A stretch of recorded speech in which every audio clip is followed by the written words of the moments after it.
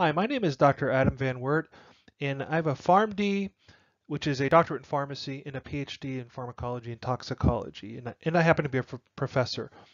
What I'd like to talk about briefly is the mechanism of opioid-induced constipation. What I'm going to talk about first is how the muscle and nervous system is supposed to act when there is food or nutrients present, and then I'll talk about what happens when someone is basically having an opioid in their system. And opioids would be things like morphine, codeine, OxyContin or oxycodone, Vicodin, things like that. So they all pretty much do the same thing with respect to triggering constipation. So let's go ahead though and get started. So first of all, when food is present, a signal will be sent to the enteric nervous system. This is a nervous system that is embedded in the wall of the GI tract. It is very, very extensive. It's similar to the number of neurons that you'll find in the spinal cord and actually the central nervous system in general. You'll find a very similar number of neurons. So it's very large, and some people call it the brain of the GI tract, so like a second brain. So I just have a few brief animations here to show you how things normally work. So that flashing is meant to indicate that the food is doing something to, interact with the receptors in the mucosa there. Okay, that food will trigger, and I've taken some shortcuts here, but ultimately it's going to trigger something called the cholinergic interneuron, which possesses acetylcholine. That acetylcholine is released onto the muscarinic receptor here, which activates another cholinergic neuron, which then triggers contraction of the circular muscle, which should, by the way it's hardwired, it should actually contract behind the food bolus, which would actually be broken down already at this point, but that's just to illustrate that it's food. But behind the food bolus we'll have contraction, and after we should have relaxation, and that should move the food in the correct direction. Okay, so what happens is we activate,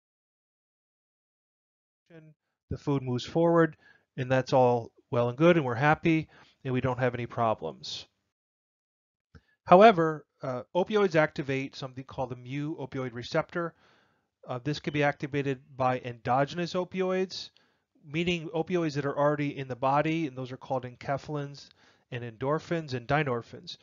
However, typically we're going to see real problems when we administer an opioid exogenously or from the outside. So the example here is morphine, but what it does is it will bind to and actually activate the mu-opioid receptor, which is one of the main ones, and that will inhibit this cholinergic neuron. Okay, so let's go ahead and start a little bit here, the animation. So we still have the stimulus to the interneuron. So I show that pulsing there, but then we have the activation of the mu-opioid receptor, show that pulsing, and I show the cholinergic neuron kind of fading out to show that it's not being activated anymore. It's being suppressed by that mu-opioid receptor. The mucosal membrane is kind of gray here, just showing that it's kind of inactive. Not only do we actually have reduced muscle activity, we also have reduced secretions. So it's kind of inactive there. And what happens is, of course, constipation, and that's because the circular muscle is basically sleeping or not doing anything.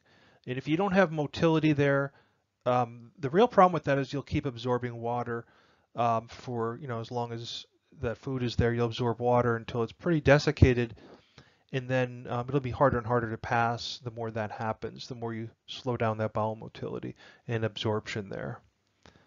So the way I look at it is basically the food is going to camp out, is just going to take a break, and you can't get rid of it. In a severe situation, you might have impaction that would need surgery. That's pretty rare. We're talking severe situations, maybe an overdose, maybe combined with some other issues, physiological issues that are happening there. So that's pretty rare. However, these can be used, some opioids can be used therapeutically, the ones that don't go into the central nervous system and don't cause euphoria or addiction. Some of those can be used therapeutically to basically treat diarrhea because of this mechanism. So it's pretty interesting there. So that pretty much wraps it up. I'd like to thank everyone for listening, and I hope you really learned something useful here. And hopefully I can provide more videos that are succinct and useful in the future. So please keep an eye out for those.